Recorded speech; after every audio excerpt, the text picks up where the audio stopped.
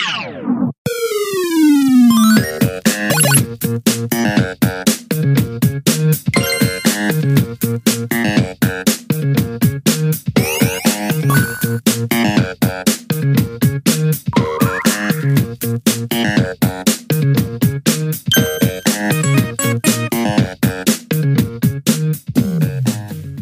and welcome back to the Checkpoint Reach podcast. This is a gaming podcast that covers the occasional movie news as well. I'm your host Luke Eldon, and as ever I'm joined by my fellow gamers and friends Sud, Matty and Perks. How you doing, guys? Very good, yeah. Having a nice week so far, so yeah, all good. It's only just begun. It's only just begun. I'm glad you're having a good week. I thought I'd bring it up because today's apparently the most depressing day of the year, Blue Monday, whatever they call it. Jesus, we better look out for Perks. I thought we'd try and brighten everyone up with the podcast today.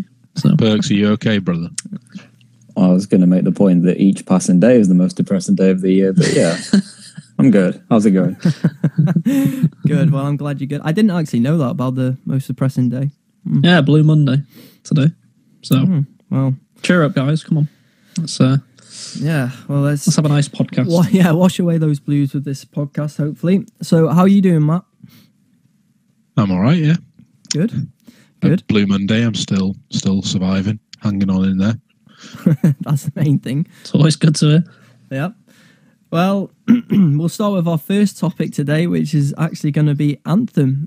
We spoke about this last week, which was a bit more off topic, so we didn't go into as much detail as we would like, and obviously we had some feedback on that. So this week we've decided to go a little bit more in depth on it, and as a result I'll let Perks take it away, because obviously you drew the comparisons with Destiny last week, so obviously you want to explain or elaborate more on those points. Yeah, sure, and I'm more than happy to do that whilst bringing you guys in at parts as well. During sort of the chat we had last week, I think my exact phrase was that Anthem was just a combination of Destiny and Mass Effect, and if you didn't like that, if you didn't like Destiny, then you won't like Anthem, period. We talked about how that was based on the IGN exclusive from that week in particular, and maybe that came across as a bit of an ignorant statement in the grand scheme of things, or as a bit of a throwaway comment, which maybe was based without sort of any kind of foundational knowledge. It seemed like something that was quite easy to say. And, I accept that, which is probably based in, quite heavily around some of the feedback that we received. Good news is today is that we've got a lot more time to discuss things in further detail. So I'm just going to kick us off with really where the comments led us to last week, following on from the guys who said that we weren't too knowledgeable on Anthem itself. There was some comments about the loot type system as well, which I referenced that it was quite similar to Destiny's. And really I was talking about the way in which the loot would be acquired rather than the actual loot itself, right? So you can always find similarities in any game that would have, whether it was a shooter looter or looter shooter, whichever way you'd want to call it, or an RPG element, any game that has loot in it, you could say, oh, I draw comparisons to that. Yeah, a lot of games take different elements, don't they, from each other? Yeah, so I was having a bit of more of a think about it earlier today, and I was thinking it's not just shared world shooters like Division and Destiny, because they're obvious, right? There's games that have loot systems, like Mass Effect has a loot system, and that's not a shared world shooter. Fallout has a loot system, and neither is that. You've got some more prominent examples like, Warframe, which is big and current these days. World of Warcraft's been around for years. So the response that we had that it was more like Diablo than Destiny, I wasn't shutting down other options. I wasn't saying that loot systems don't exist anywhere else other than Destiny, and it looks like Destiny, and that's it, full stop. That was just my opinion, because Destiny is a shared world shooter, and so is Anthem. So I think it's quite important to make that distinction at this point, right? I wasn't saying that nothing else matters and it's not relevant because it's not Destiny. It's just, why not keep it sort of cohesive in the sense that if we're going to compare a shared world shooter to something, why not let it be another shared world shooter, if that makes sense? I think people should know as well that you're actually people know you're a big Destiny fan, but you're also looking forward to Anthem, aren't you? So you're not coming at it from the side of, oh, I hate this game, or, let's throw negativity at it or anything like that. Yeah, it probably sounded a bit that way last week. I think I'll probably have to throw the caveat out there that I actually think I'll really enjoy Anthem. I love shared world shooters. It's not just Destiny. I like the theme. It's one of my favorite genres. So with all the hours that I've logged on similar type games, I feel that I'm in a good enough position to know what to expect. Obviously, that's going to be based around speculation. And whilst we have seen more than just the sort of 10 minutes we touched on last week, and it is sometimes we can speculate based on our own sort of knowledge of past games and see if we can see something that we think similar, or, what we've seen in developer streams, or, exclusive reveals like we touched on last time. So, I mean, only time will tell, I guess, once the game actually ramps up, how accurate I'll be with my speculation. But I do think that I'm in a good enough place to have quite a strong opinion on that. Yeah, just one point I wanted to make. I think that's an important point you make, Luke, saying that, I think we all want the game to do well, don't we? It's not like any of us hold any sort of grudge against the game or the developers. I think we all want the game to do well, specifically for Bioware, I suppose, as well, because we're obviously all Bioware fans, especially the Mass Effect series, and we've seen how Bioware have been treated recently in the last, 5 years or so. It's not been great, has it? So, we want Bioware to do well, and I think we're all hoping that Anthem can be the game that revitalizes Bioware and brings them further forward.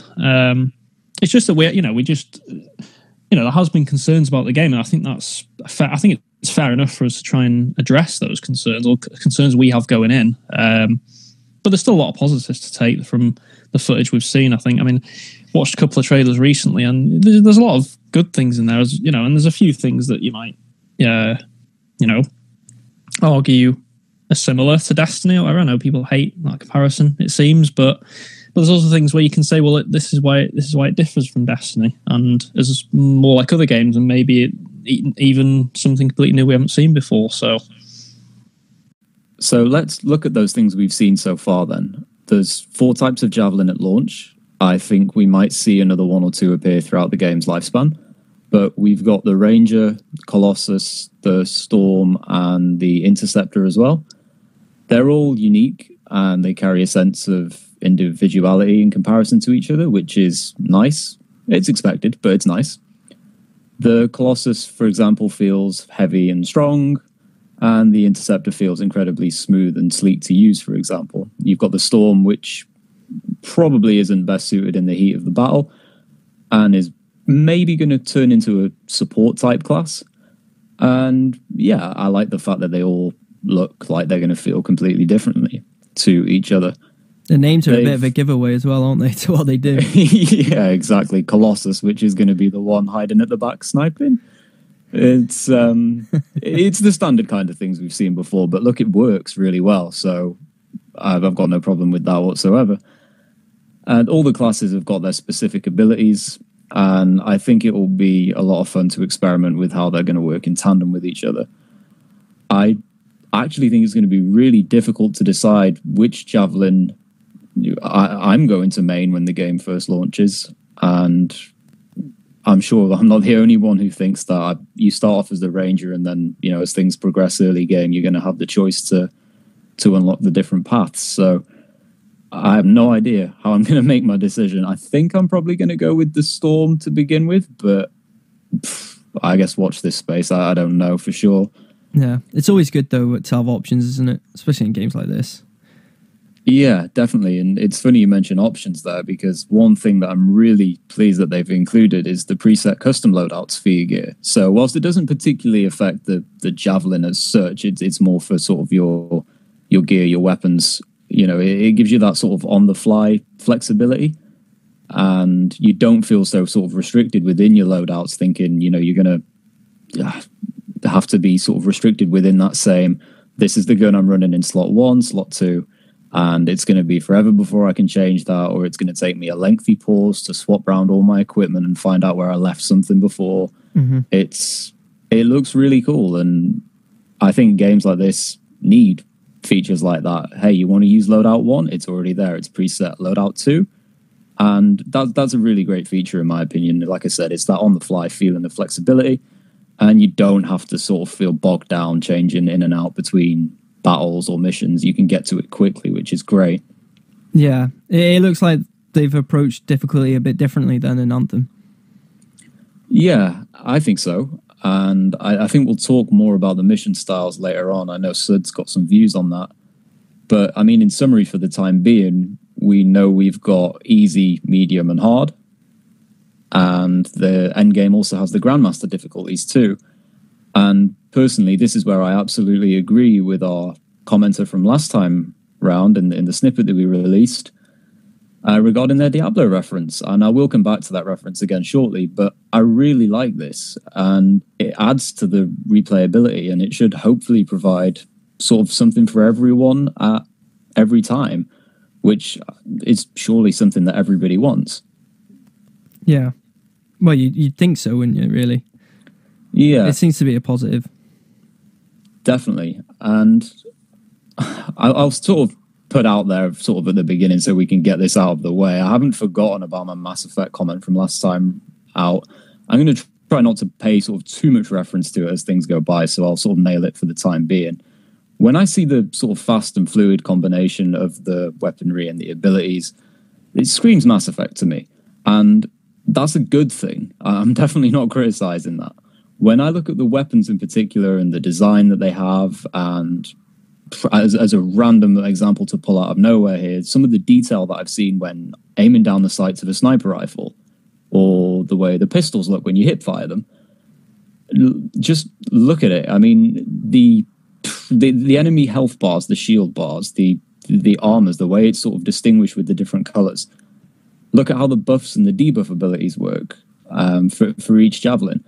These things could have been pulled directly from Andromeda or any other Mass Effect, and this is a really good thing. It's something that's been strong every time it's been present, every time Bioware have used it, and that's where I get that from. And again, that's a good thing. I'm not saying that's negative in any sort of way, shape, or form.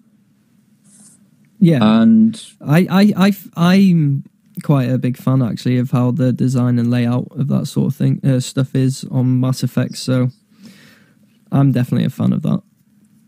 Yeah, I think with the combat in particular, that's what says Mass Effect to me rather than anything else. And I think the combat in Andromeda was really good. Actually, it's one of the best parts of the game.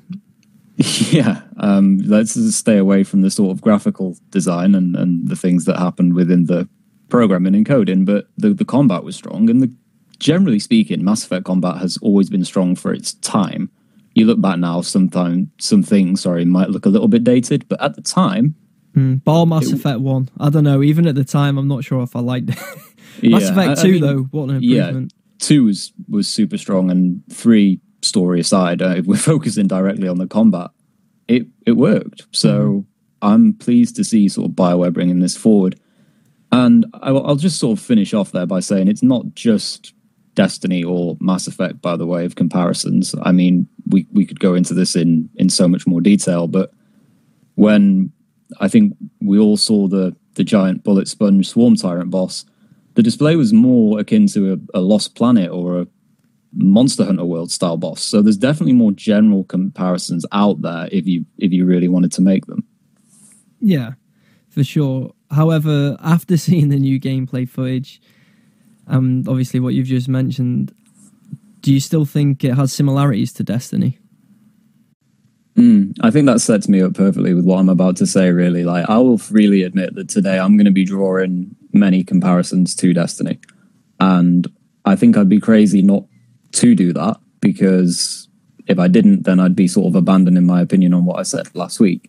So whilst there are a sort of shed load of other comparisons out there that you can make generally, and I'm not denying that doesn't make them wrong, or it doesn't make me right, and that's the bottom line. I'm just doing that to more so focus on what Anthem's direct competition will be, generally speaking, going forward.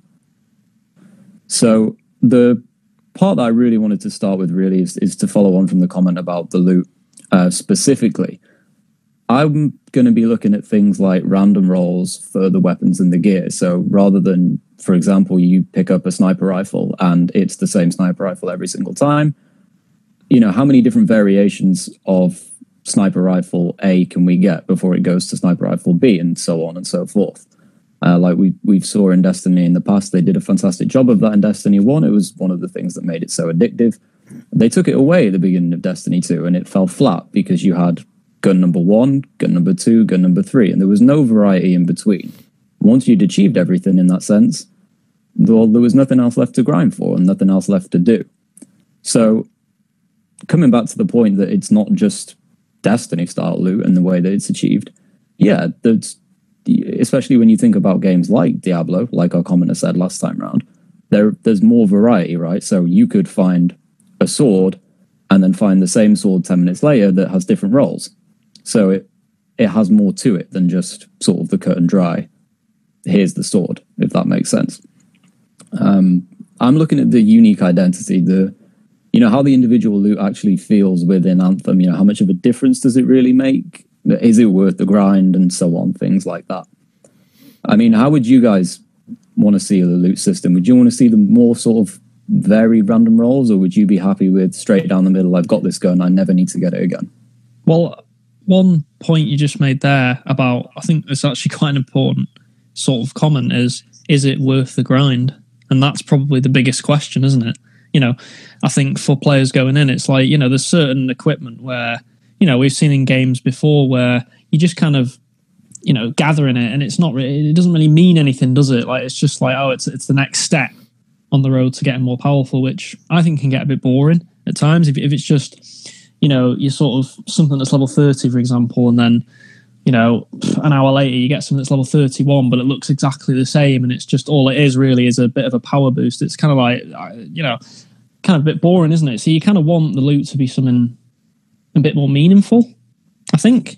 Like, maybe the design of it, or how it looks, or certain powers that it has, or something like that. Because I think people do get a bit fed up of loot when it's sort of the same old thing over and over again, like just a bit more powerful. I think there needs to be something that differentiates it. Yeah, I'm with you there, Sid. I would like, I'd like a bit more options on the loot, and obviously, as a result, it gives you a lot more attachment, I guess, to different loots that you can find as a result. That's something I would want more varied, a bit more. I don't know. I think it'd just be a bit more exciting, wouldn't it? When you got the opportunity of getting loot, rather than just having the straight 1, 2, 3 sort of system.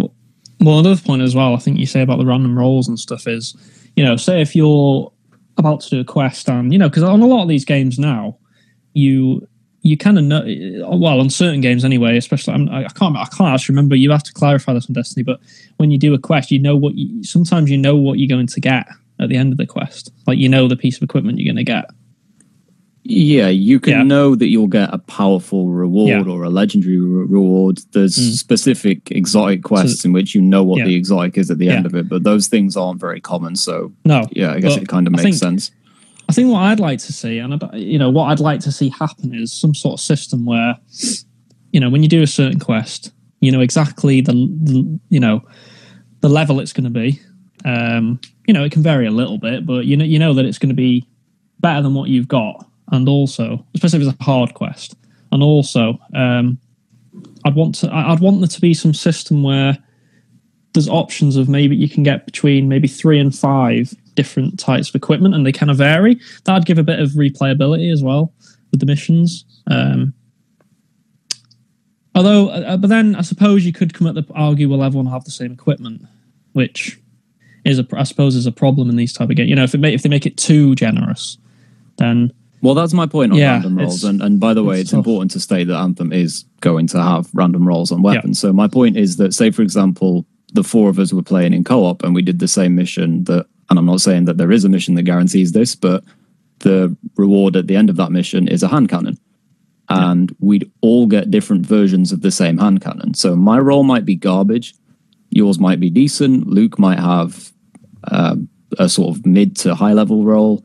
And Matt might get the best roll, the god roll, if you like, on that gun. And we'd be thinking, we need to go again. We need to try and get that, but it could take us a long time to do it. But the random roll gives you that sort of replayability. So I'm quite happy for them to have things like that in the game, because I don't like the idea of doing, say, one quest that you find in the world, and once I've done it, then that's it forever. I've got that gun, and there's no variety to that gun. So, once I've done it and once you've done it, it's the same thing, bottom line. We can find that again in different activities. It can roll better, it can roll worse. It gives the loot a reason sort of to keep on grinding, if that makes sense. Well, yeah, even if, because I was thinking more when you get really high level, really far into the game, when things become sort of, you're the highest level, you can't get anything that's more powerful. But maybe if they did quests when you're at that high level where it's like, okay, you're not going to get something that's more powerful because of the level cap, the cap of the weapon, but you could get maybe a really cool design or something really cool, rather than just like, I don't know, like a slight color variation or something. Maybe something that, I know, the weapon looks a bit different, or it's got, it doesn't have to, especially with a game like that we're dealing with Destiny and with Anthem, it doesn't have to be realistic, does it? It doesn't have to be like machine guns or anything like that. It can be, it can be really wacky weapons. Yeah. Also, I know some people don't like that aspect to it when they start getting too wacky, but I think most people would say that they'd like variety.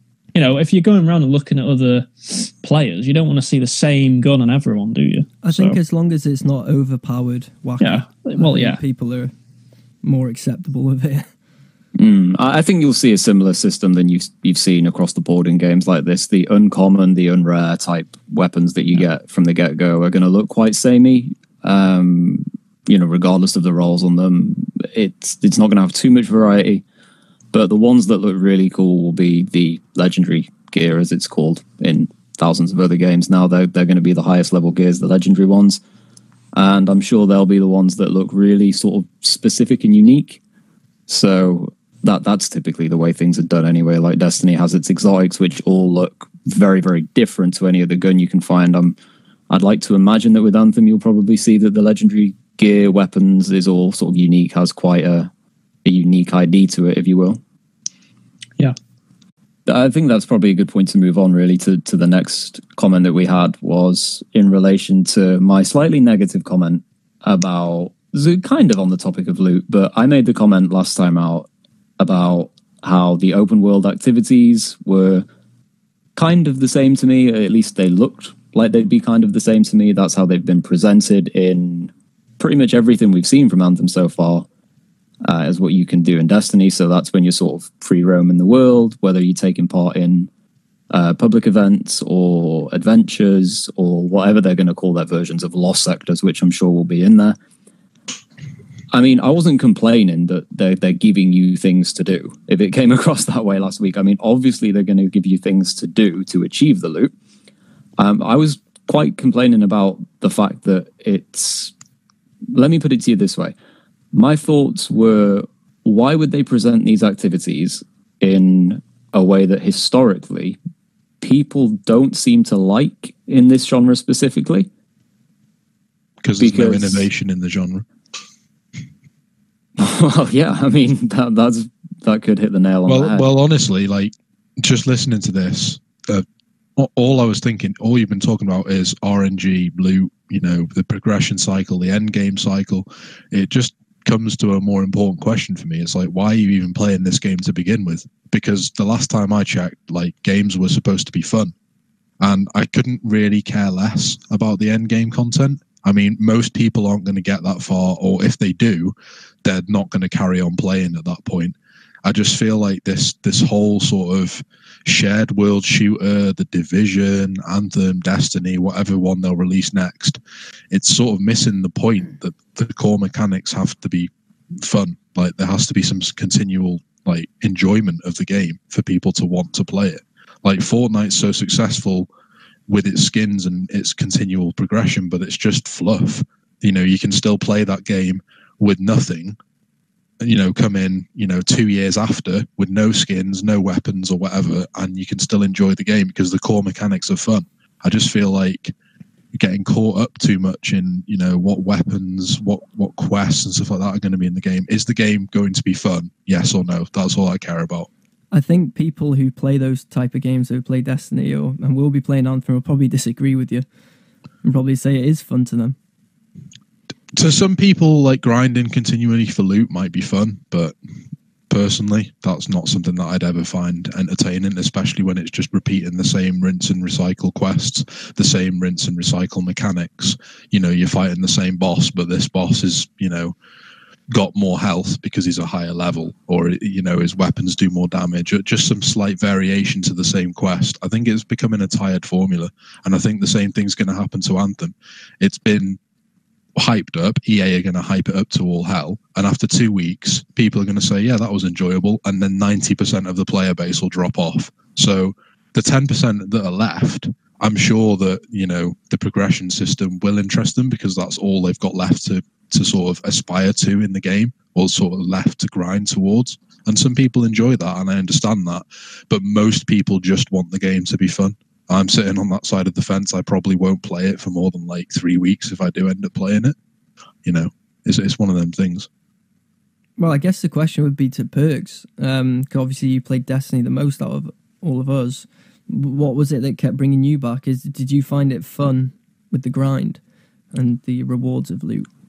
Yeah, I think anybody that sort of takes part in these games on a regular basis has bought into the addiction of trying to get god rolls of various types of weapons and gear and, you know, all that, and trying to sort of, you know, max out their exotic collections. It's, you know, that is a big part of things. And, you know, there's no sort of right or wrong to it. There's nothing wrong with thinking that's really boring, and there's nothing wrong with thinking that's a load of fun. I guess, really, aside from the loot, to sort of bring it back to the activities, is that if they are going to be presented in the same way, and I'm not saying that they're presented in 100% cut and dry the exact same way, because of course there's similarities, but my point is, if it's only minor differences between what Anthem will deliver and what we've already seen before, and obviously that's open to interpretation, that's just my opinion, the same thing will happen that Matt's just said, right? The majority of the audience will be turned away again, because they'll think, we've seen this before. And then we'll be left with another game that has primarily a hardcore audience for the reasons we've just discussed, and everything else is just sparsely populated. There'll still be casuals, but just not many. There'll still be a few mid-range players, but just not many. And it will just be another case of sort of a top-heavy hardcore game. And that's not what I want from Anthem, even though, and that might sound strange because you guys will know that I'll probably see myself in that category. So, you know, I'm just not coming at it from a selfish point of view. You know, Anthem's a new IP. They don't have to conform to what we've sort of come to expect from games in this genre. They've got all the opportunity in the world to sort of break the boundaries and be creative and show how creative they can be. They've got a vastly open space. They've got a completely free sort of sci-fi world where they don't have to sort of abide by normality. They can do whatever they want with that. And sort of further in what I was about to say before is that, you know, Destiny has severe repetition of things like public events and adventures and lost sectors. People who've been playing from day one have done thousands upon thousands of those things to power level, to get different things to help level up weapons, you know, whether that's with the enhancement core systems or grinding for world materials, whatever it is, there's too much focus on those things. And it's impossible to know whether Anthem will have that same thing, because obviously, look, from the developer sort of commentaries and walkthroughs we've seen so far, they're not going to show you hours of doing the same quests over and over again. You know, Bungie didn't do that with Destiny. They showed you the coolest things. And then the game released, and then the reality hits you with it. And I want to be wrong, because you guys already know, I don't want to see Anthem fail. I want it to be quite the opposite. I want it to be the leading light in the shared world shooter genre. But I can't just sort of ignore the warning signs just because I want something to do well. I'm under no illusions that there's going to be a repetition of those open world sort of... Look, they're not going to be called Lost Sectors and Adventures within Anthem. That's fine. But they will have their versions of them. And if you're forced to repeat them, or not forced, but if you're encouraged to repeat them over and over and over again, then that, to me, that isn't fun, and that's just a missed opportunity. What would you guys think? Well, one point I'd like to make, well, it's kind of like not totally talking about what you were just talking about, but one thing I would like to say is that I do think this genre must be very difficult to make a game in this genre, in this open world, shared world shooter genre, because it's not difficult. Everyone's just following the same template. No, I don't know. I thought that because you have one big hub world. And then you'll have, 5 or 6 NPCs as quest givers. Everyone does the same quests. You can participate in the quests in 4-player co-op. It's all the same. So I think there's absolutely no innovation in this genre. I think it's just going down a sort of dead-end corridor. Maybe that's the limitations of technology.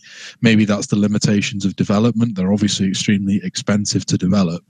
But I find it really boring. And I know some people don't, and I completely understand that, but they're in the minority. The people that are left playing Destiny are in the minority compared to the people who bought it on day one. The people who are still playing Division now are in the minority compared to the people who play it on day one. So I just think, you're going to get that hardcore group that stay with the game for a long period of time, but I don't see any sort of progression in this entire sort of genre. I only see regression going forward unless they start to actually shake up the core mechanics of the game. There's only so many times you can play the same game in a different setting with a different coat of paint. And, to be fair, there's people in the comment section that disagree. Maybe they think they like the look of Anthem. They're completely entitled to their opinions. I hope that they enjoy the game. But to me, the game doesn't look the same. Obviously, you play Anthem and you put Destiny side by side and you showed someone the games. They don't look exactly the same. I mean, they're a different perspective for one. There are different elements and mechanics of the game that are slightly different, but the core mechanics of what you're going to be doing in the game, which is rinse, repeat quests, you might get 8 hours of quote unquote story missions with some random cutscenes jammed in. Then when you finish that, you're just going to get the same quest givers giving you the same quests. Some of those quests might be based on like a weekly timer. Some of them might be based on a daily timer, but it mechanically at its core, it is the same game.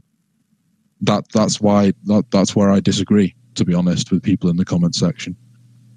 Well, the point I was going to make, can I just finish my point I was going to make, was that you can't please everybody, can you? You can never please everybody with a game. It's not possible.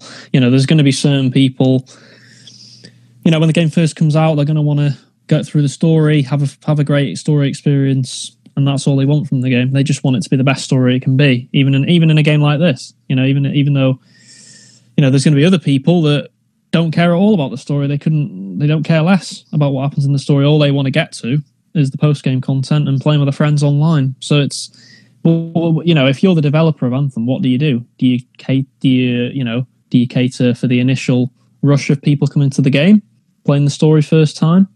Or do you cater to the more hardcore audience that are going to stick around with the game later on, even though that's a reduced amount? It's a tough decision to make. EA aren't going to care about end game content or post game players because they don't give them any money. Simple as that. They'll make the game look as flashy as possible, and sort of, I hope it does have an actual meaningful story, but I somehow doubt that it will do. But all of the trailers, they're looking flashy to get those initial sales, because that's all that is going to matter to EA. Those initial sales are what make them all the money. So once those initial sales are done, EA are historically terrible at supporting games post-game. So I don't think that's got anything to do with Bioware or the game or whatever. EA are just a terrible publisher for supporting games after they've been released. How long does it take them to patch FIFA every year? It literally takes them like 4 months, even if the game's broken. And they do the same thing every year. They bring the game out, it's terribly broken, and then they patch it 4 months later. You know, they can't even deliver consistent patches. So how you can expect them to constantly drip feed content for players that aren't giving them any money back is, I think, deluded if you think EA are going to do that at all. Well, I think the point you have to about EA is, I mean, what angle do they come at it from? Do they come at it from the angle that you've just said of just get as many sales as possible early on and then not care after that? Or do they want Anthem to be a long-term thing? Because if they want it to be a long-term thing, then doing the former is not the best way of doing it, I think. I think if you want it to be a long-term thing, you've got to cater to the hardcore audience that sticks with the game. And, you know, if they don't do that, then Anthem isn't going to be a thing. So it depends what they want, I suppose. Well, I think as a quick side note there, guys, going on from sort of, you know, financial and making money and stuff, there has been released already that they are going to be releasing free DLC for this game. So yeah, but they've announced that with like games before, and it's like a hat or something. Yeah, that counts as the free DLC. That's a very vague term. Of course DLC. It is. Of course it is. I do think they're going to have to release, at least for a while. Maybe they'll change as things goes on, but they're going to have to release something substantial to begin with, because too many people would be sort of burnt by that, if you like.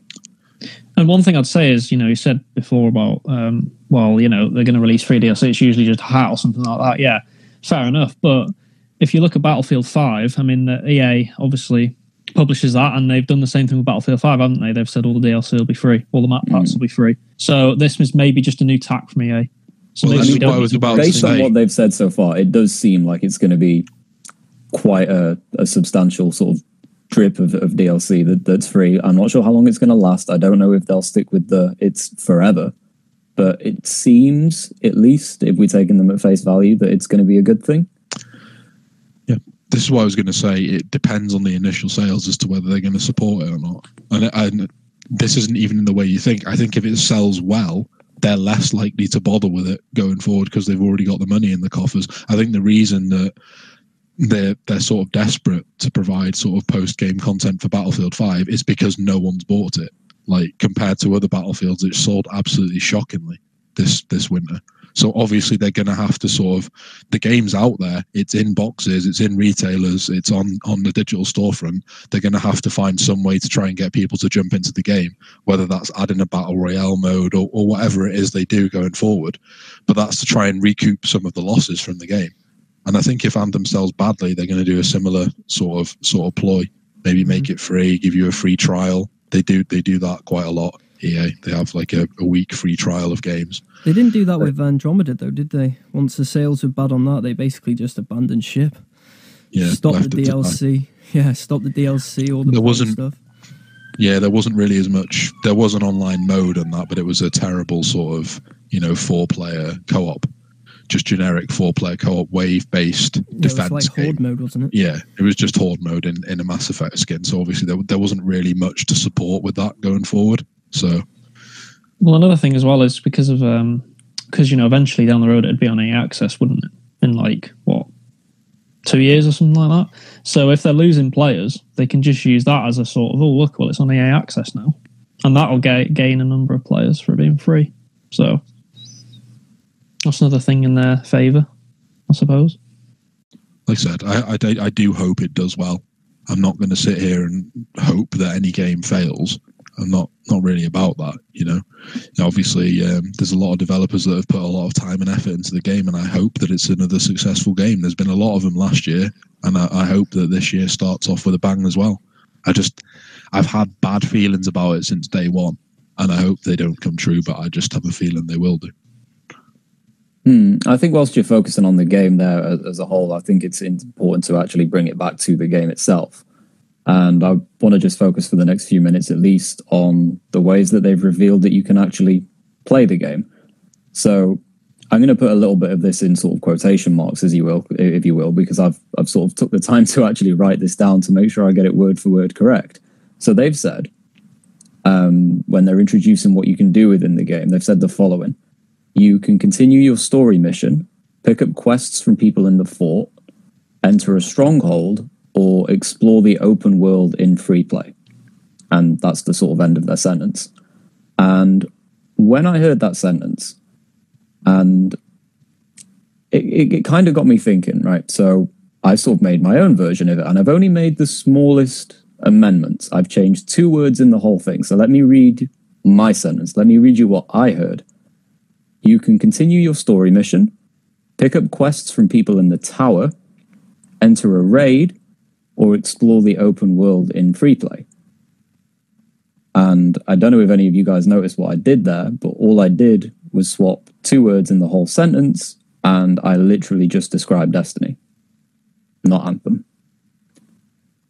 And you're going to get a lot of haters. Yeah, you're going to have to be careful with that one, I think. Yeah, but here's the thing. It's true.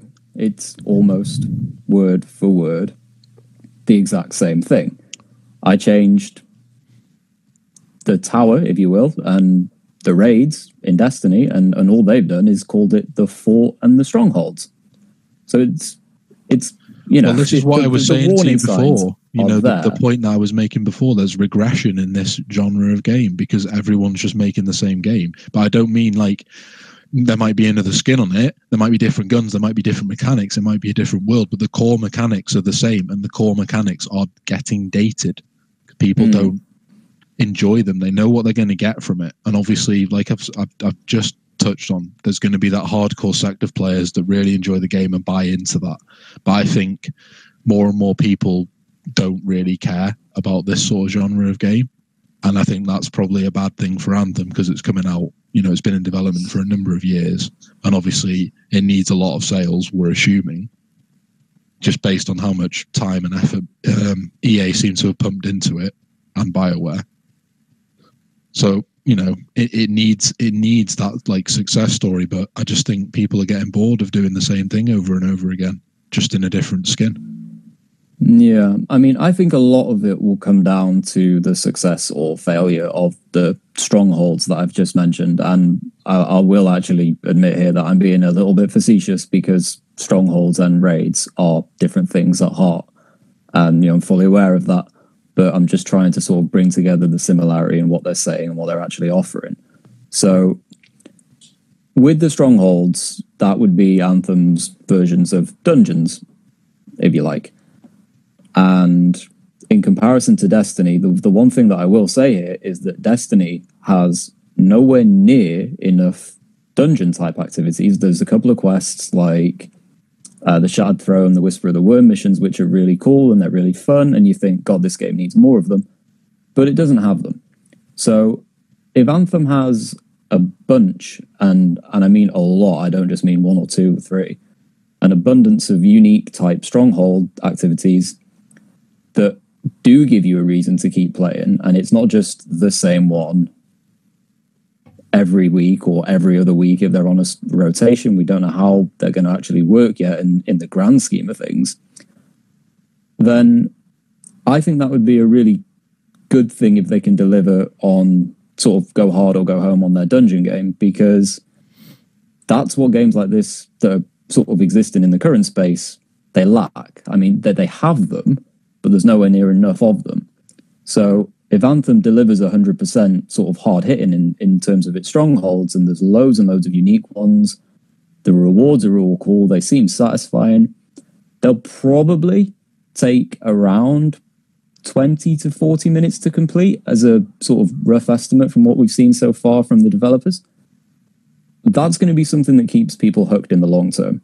So, and they don't even need to be end game activities, by the way. Yeah, sure, they're going to be a part of it, but they can introduce them along the way, and they can drip feed you them in a way that lets you experience them throughout the sort of story progression and give you a taste for them. And rather than sort of hit you with one at the very end and go, here you go, this is what you do at the end. If they introduce them slowly but surely throughout the game, and then there's a constant sort of supply of them as things go by, I think that would separate them in a really good way. And personally, I'm quite excited to see if they can pull that off, because if they don't, and if it's just 2 or 3, maybe 4 strongholds throughout the game, I don't know. I just see that as being a missed opportunity. I mean, would you guys want to see dungeon type activities that were there on a sort of an abundance basis, or would you be happy for it to just be more narrative based? And yeah, sure, if they throw a couple in, that's cool. But yeah, how do you guys see it? I'd be more narrative based, personally. You could throw in a few, but I guess that's the problem with me with these types of games. You know, the foundations of the game. Yeah, exactly. It's big time commitment, and the foundations of these type of games don't appeal to me. Don't appeal enough to me anyway to put in a lot of time. So I prefer the narrative based, and obviously I know that I won't get that the way I want it in Anthem, but I'm willing to give it a go. Surely the answer is both. I mean, now that might be easier said than done, and I also think that that's probably like, we were talking about innovation, and I think that's something on these type of games you're going to see more next gen, where they're going to be, people are going to be expecting more and more for them next gen because of obviously the hardware limitations at the moment. That's also an issue at the minute with these type of games, I think. But I think the answer is both, isn't it? Surely, Perks. I mean, surely you'd want to see more rich narrative experiences as well as more of these dungeon type activities. Yeah, I mean, I think some of the free DLC actually sort of pertains to more narrative experiences. But I mean, with a game like this, and obviously I'm sort of generalizing here again with the shared world shooter theme, the dungeon activities are the things that keep the game alive, right? The raid activities of the game are the things that keep the game alive through time. So there has to be something like that. It has to be strong. Perhaps it is a pipe dream to want both. I don't know. I think it's probably a cop-out to talk about sort of limitations stopping them from doing both. I mean, look, if you were going to sort of... True, but the reality is next generation, that you would imagine some of those problems will not be there because of more powerful hardware. I think I agree to an extent, but I don't think that should get them off the hook for the time being. No, I'm not saying that either. But I'm sure, look, if we were going to call it exactly how we'd want to see it, we'd want a shared world shooter that's genuinely shared, right? It doesn't matter if you're a casual, a mid-tier, or hardcore player, you'd want the developer, whoever it is, to find a way to be able to reach all three types of players and those who fall in between, and not suffer a massive sort of drop after a couple of weeks of the game being out. It's kind of a pipe dream, though, wishing to create a game that just appeals to everyone, isn't it? Exactly. So it's not something that I think we'll see, which is why I'm focusing on what I think the game will actually need. Well, my biggest gripe with Destiny was that the end game content wasn't accessible for everyone. Like the raids especially weren't accessible for everyone. The raids were the most enjoyable part of the game. Honestly, I think you'll probably agree with that, Perks. Like initially doing the raids is the best that Destiny can be. And I felt like constantly when I tried to join raids, despite my actual ability, it was just very snotty in terms of like who'd let you in to join a raid. Obviously, if you were under level, there was no point even being in the raid. It was just really crap, and I wanted to enjoy that end game content, but I also didn't want to grind for 50 hours because I didn't have the time. And it's about, I don't think it's so much as like striking the balance, because obviously not everyone likes shooters. This is not a game that's going to appeal to everyone, because not everyone enjoys this type of game. Not everyone enjoys sci-fi, but I think it's just appealing to all the players that actually buy the game, because not everyone has got 10 hours a day to play the game and grind to get to the top level. Some people might only have 3-4 hours a week to play. And I feel like constantly in these type of games, like players are being left out in a way. There has to be some sort of way to balance it. I agree. I think Destiny left players behind because, like you said, the most exciting and the coolest thing that Destiny had was the raid activities. There were 6-person fire team activities, and there was no matchmaking, and that was a good thing. Simply because these things were so mechanic heavy, matchmaking and raids just wouldn't have gone hand in hand. They even tried matchmaking with a few Forge activities just lately in some of the more recent stuff. And something as simple as killing some enemies and throwing a ball into a Forge, people couldn't do. And that's why there was never matchmaking for it. But the core problem was that the best part about the game, people didn't even get to experience, or a large percentage of people didn't even get to experience. So, I mean, I always wondered about stuff like that, how they could sort of bring that content to those people who don't have the time to sort of no life it, if you will, and just grind to high hell to get there. Maybe there could have been something like introductory raids. Maybe there could have been, some public really raids. I think that's the only answer. No, I disagree. I just like think public raids are going to have to. I don't know how. I haven't seen anything on Anthem's raids. So how are they going to work? Is there going to be public and private raids, or is it just private again? No, with Anthem, and I was going to sort of come onto this from the public type things, that there's going to be matchmaking for the strongholds. Okay, and that's more like the strike type activities, isn't it, rather than the raid? Yeah, but that's what they're sort of focusing on at the moment. Now, yeah. I'm going to be honest here. I think there's probably going to be something kept under wraps for the sort of real end game that we haven't heard about yet. That could be pie in the sky. That could be a load of nonsense from me. But I would be surprised with a game like this if there wasn't something hidden sort of deep below the surface that we're not going to get to know about until we get there.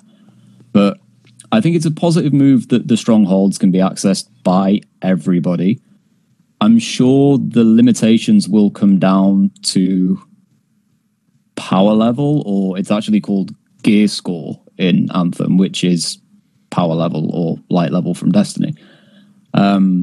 These strongholds will have requirements, I'm sure, because whilst there's going to be sort of public matchmaking for it, you couldn't have a level 1 and a level 60 playing in the same activity. I just don't think that works. So it's good that they're not restricting the strongholds in the way that Destiny's restricted the raids.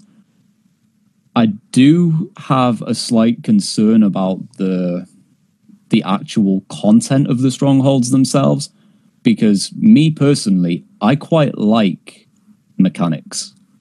As much as I like shooting things in the face and just progressing and getting rid of bullet sponge bosses, the mechanics are what make it cool to me. And I really like figuring things out and having that sort of satisfying feeling when you've spent a good few hours trying to understand something. You finally do it, and it all comes together, and that's where you get the sort of amazing moments with your fire teams in Destiny. Did you try and figure out the puzzle a couple of weeks back that no one could do?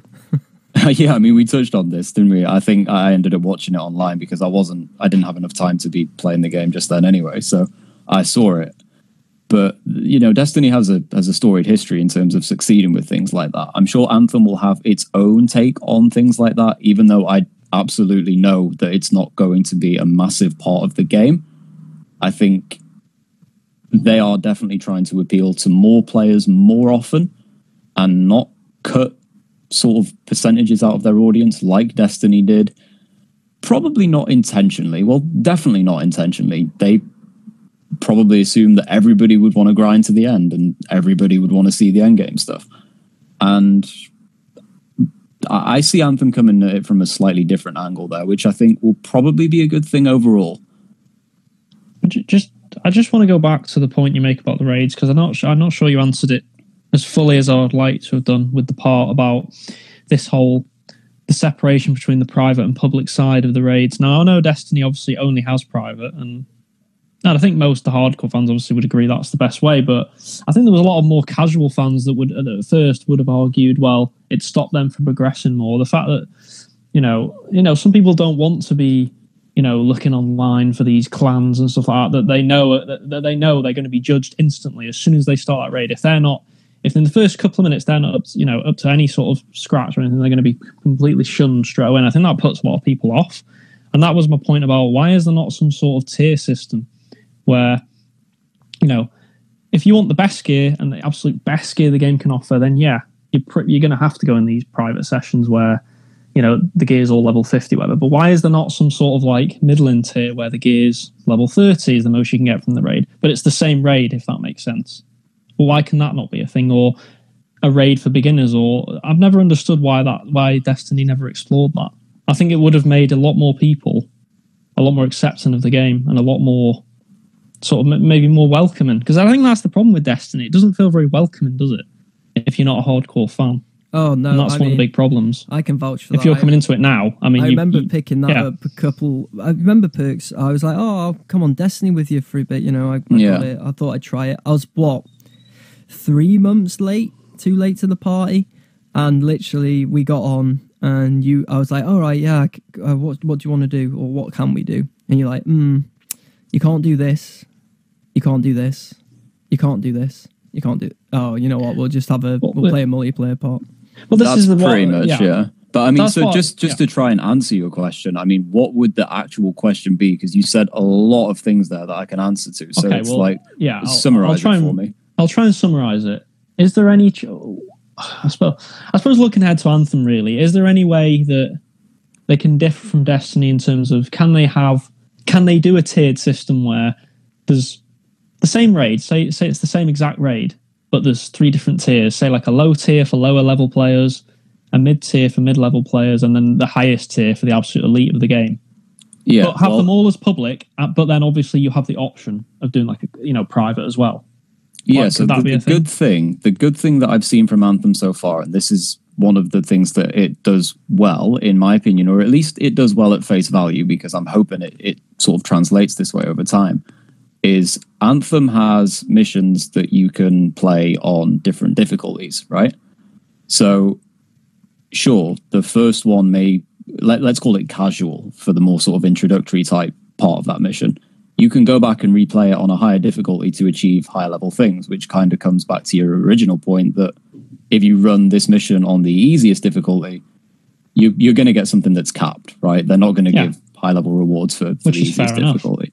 So you might see a situation in Anthem where, let's take a sample size of, say, 6 missions. There's going to be more, I'm sure.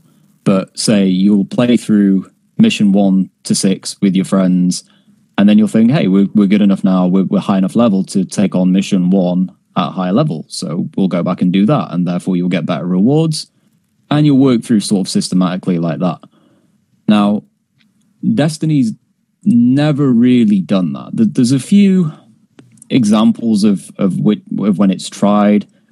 They had 3 levels to the Prison of Elders DLC when that came out back in Destiny 1. And it was the exact same thing, just easy, medium, hard, if you like. But it didn't really work, and it didn't take off for some reason. And the community, whether they were sort of fresh or been there for ages, no one particularly liked it. And everyone kind of just ended up jumping into the highest level one anyway, because it was hard and it felt fulfilling when you did it.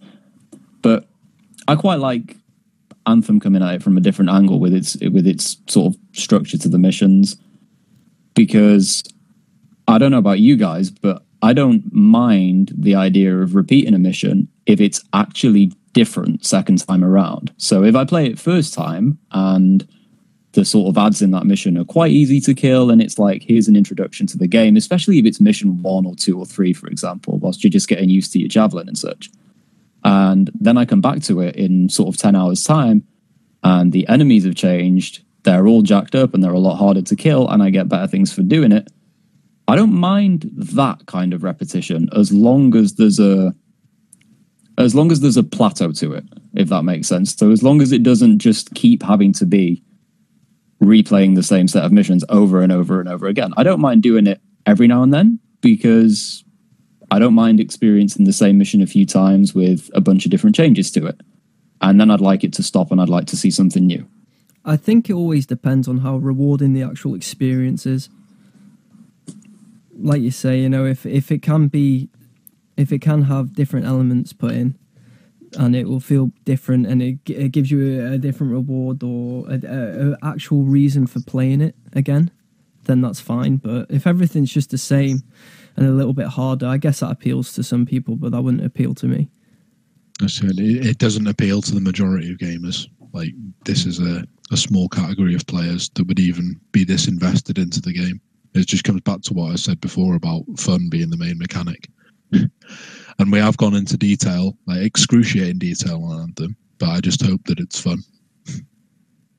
I mean, like, we're not talking about endgame only here, by the way. We're talking about when the game first begins.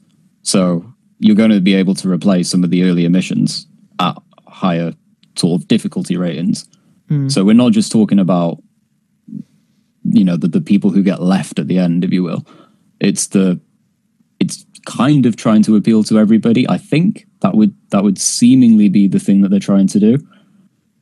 I mean, to sort of further the point on just very briefly, actually, on the sort of raid system on Destiny, they tried something called guided games, which was basically where a clan could take somebody who didn't have a clan and somebody who was really new, almost sort of Sherpa them through these activities.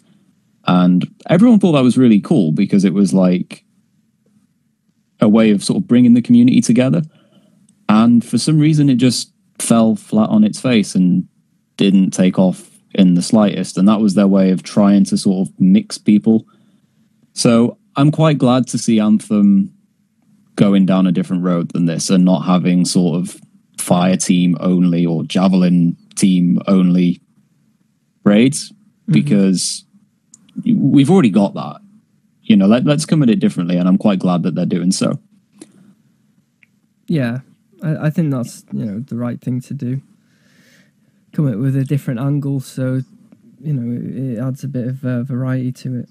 When I think the biggest problem with me with this type of game is I don't really like the core elements, and I'm obviously going in wanting a different game because I want the narrative experience to be the best part. So I already know that I'm going in fighting a losing battle, but I am willing to give it a go just because of who it is, being Bioware and obviously the Mass Effect series. I'm hoping that there's enough of a story to hook me, and maybe as a result it can sway me on the actual, the actual elements of these type of games. Maybe I can become a fan as a result. I do wonder on that point itself with the sort of narrative. I do wonder how strong it's going to be. And the reason I say that, and the reason I've got, again, these sort of alarm bells start to ring, is because as far as the story goes itself, the Javelins, which are the suits, they sort of give the freelancers, who would be us getting inside them, superhuman abilities. And they've sort of tagged it as, these guys are sworn to protect humanity and explore and uncover mysteries and things like that of the world. That's just what you do in Destiny with the Guardians.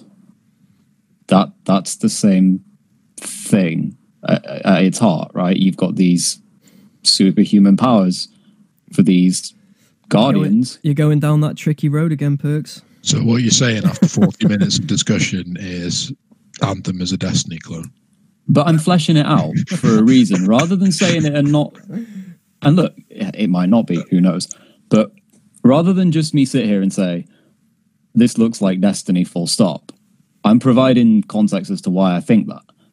The main bad guys, the main bad faction, I believe in Anthem, they're called the Dominion, and they're going after the Anthem of Creation. They want to harness its power and control it.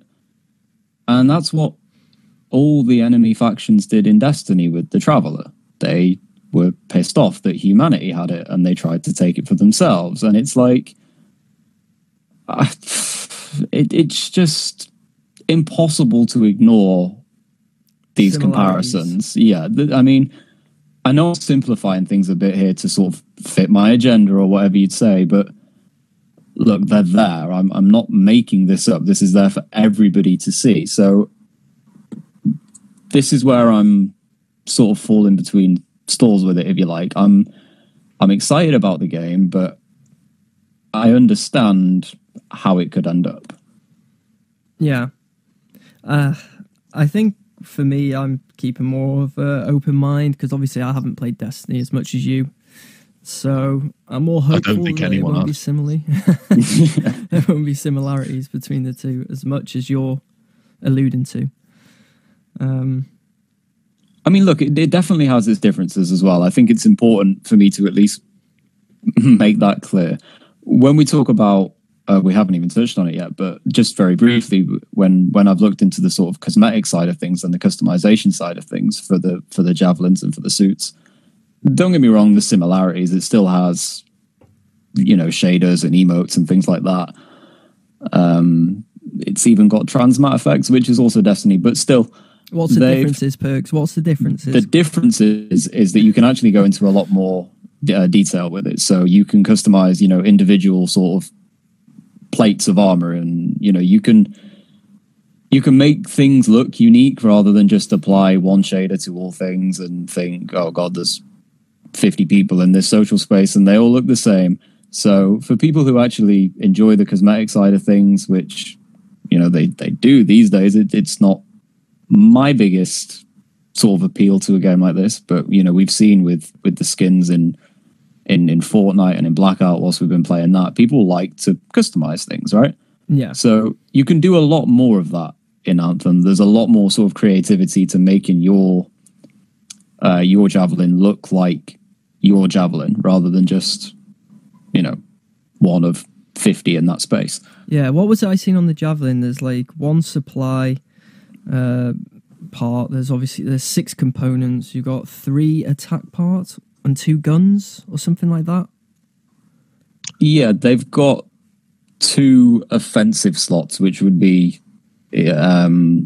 grenades or sort of area of effect, explosives or whatever. They've each of the 4 Javelins has a unique ability for those offensive, and there's a support slot as well. Yeah, and they've all got their own special ability as well, haven't they? Yeah, they've got their own special ability, but you shouldn't have set me up. It's called an ultimate power, which is a super from Destiny. Let's not dress it up. That's no. that is the exact same thing. And look, whilst sometimes I may sort of use loose references, an ultimate power is something that builds over time, and you can unleash it to a mass sort of destruction or invulnerability for a short period of time, do massive damage. It's a super. Where does this end? Because Overwatch has a similar thing. Games use similar mechanics. It's like, of course they do. It's a Destiny clone, maybe like an oversimplification. There are like core game mechanics that all of these type of games use and will continue to use. And this is just my point on this whole sort of debate. Is like, is it a Destiny clone or is it just a game clone? Game clone. There's a lot of similar elements taken from other games, and every other game has done that. There's every game that comes out isn't completely innovative, doesn't have an entirely new set of core mechanics. It uses what works from other games and what works from other genres and tries to reappropriate them. And that isn't my issue with Anthem. My issue is that it's not making any innovations of its own, in my personal opinion. Like, there's nothing that you've said to me or I've seen from Anthem that looks like it's an entirely new, innovative feature set. You know what I mean? Like, everything's similar to Destiny or similar to another game. It's all similar elements. There's nothing that differentiates it, from its competition, and that's where I see the problem with the game. It might be a more polished version of a shared world shooter, but it's a shared world shooter that has no innovation. I think it's an important distinction to make, actually. And I sort of tried to sort of back that up at the beginning, right back where we started. When I say, oh, it's like Destiny or such as Destiny, don't get me wrong, I'm under no illusions that games did this before Destiny and games do this aside from Destiny. The reason that I'm focusing so heavily on that is because that's what Anthem is going to be competing against. So whilst you can pull an example from 5 or 10 years ago or something that exists in a completely different genre, I'm trying to sort of keep it current to what people will think when they jump into this. I actually disagree. Agree. I was just going to say, I agree with your last point. Yeah. That Anthem needs something to set it apart. Yeah, differentiate in a unique way, right? But the last thing I'll say on that is, if they do actually take a combination of things that have worked before from other games and bring it all together, I'm kind of okay with that. Well, the element I disagree with is you said that it's competing against Destiny. I don't think it is. I think it's competing against maybe the Division, but I don't think it's directly competing with Destiny. I think there's the people left playing Destiny, not many of them will ever stop playing Destiny. So there's a lot of people looking for something new to play. And I think for a lot of people, hey, some might buy both. But I know for me and a lot of people personally, with them coming out so close together, it's like, do I get the Division or do I get Anthem? That seems to be like the conundrum for a lot of gamers. Because obviously, like, in an ideal world, everyone would buy both. But, budgets are tight. So I think a lot of people will only be able to... Well. Yeah, exactly. So a lot of people are only going to go for one. Yeah, like we've said before on this show, haven't we, that generally speaking, you do actually only have time to play one of these. I'm not saying there's not people out there who are going to play 2 and all 3, because there will be. But in a general sense, life doesn't allow you to be sort of end game invested in them all, or even to be casually invested in them all is a massive time sink. I still think Destiny is competition for Anthem. Destiny is similar to Anthem in the fact that it's a sci-fi experience. We've talked about this before. It's got more similarities in terms of what it actually feels and looks like than The Division. Division's like a boots on ground. If you like sort of standard shoot 'em ups, then you probably go for that one. But if you're looking for a little bit more and a bit more variety to the world, you probably would go for Anthem or Destiny. And I do agree that sort of Destiny has the disadvantage, doesn't it, that it's sort of already been out and it's not new and shiny and people aren't going to see it as high up the charts. So yeah, look, people will be sort of jumping towards Anthem and The Division primarily and sort of seeing them go head to head. But let's not forget, when The Division 1 actually came out, and I know this released, on its own and it didn't have an Anthem with it. The Division 1 released, and then slowly but surely Destiny 1 got a sort of re-influx of players because no one liked The Division. So the same thing could happen again in the I think the same thing already has happened, but with The Division 1. The Division's gone free to play, with Game Pass. Yeah. And a lot of people have jumped back into that. So I think it's like, it's sort of been a complete and utter opposite. As both games have gone on, more people have gone to The Division, maybe just to revisit it because it has had a lot of updates, and more people have left Destiny. So yeah, I don't think, I must admit, too many people haven't left Destiny 2 to get heavily invested into The Division 1. But people could definitely leave Destiny 2 to invest in The Division 2, that's for sure. Yeah. I think the final question would be, what are your final thoughts on it then, to wrap it up? I'll let the other guys go first on this one. Anthem is a Destiny clone, as discussed in detail by James Perkins.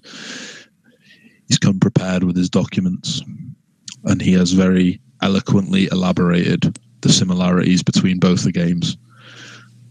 I think the final thing I'd say on the game is, I suppose now all we can do is wait and see. That's all we can do. So, all this talking, all we can do now is just wait for the final product to release, and we'll be the judge of it, I suppose. And if it's fun, I'll be smiling, and if it's boring, I will trade the game in. Everyone wants to see happy man, Matt. Yeah, well, you're the happy man, Perks. Well, yeah, well, we'll see. I mean, look, I could be way off the mark on all of this. I guess at the end of the day, it's down to personal opinion. But I'm just thinking, if they deliver a product that's going to be full of similarities that have turned off wider audiences in the past, then look, why isn't it going to happen again? What's changed? What's different? I think I'll probably like it regardless, because like I said at the beginning, I do like games like this, but I want this to be more about that wider audience rather than just a hardcore bunch of players. And I think they're walking a very tight rope based on what they've shown so far. And that doesn't mean to say that I think the game's going to be shit or anything like that. But look, learn from others' mistakes in the past. Yeah, definitely. I think that's something that they can look to do, or they probably already have looked to do even. For me, I'm keeping an open mind. Obviously, I haven't been as... I was going to use the word tainted by Destiny to form an opinion that is very similar, if you know what I mean. But so I'm going in fresh. I'm hoping the game will be good. And yeah, keeping an open mind, like I said. Well, that turned out to be an Anthem special. Perks definitely got his points across. Well, appreciate that, Perks. We went into depth, and obviously you were able to defend yourself. Well, not defend yourself, but express your opinions a bit more clearly and in depth. Yeah, really just sort of providing some context as to what I said before. And look, the Anthem special could last an hour to 3 days. I mean, there's enough time for things like that with all that's within the game, but I hope that does provide a little bit more context than just a small couple of minute snippet from last time out. Yeah, I think it will, and obviously people can disagree or agree with that. Anyway, thank you for listening, guys. We hope you enjoyed the Anthem special, and look out for our podcast that will be coming out this week as well. Bye. See you guys.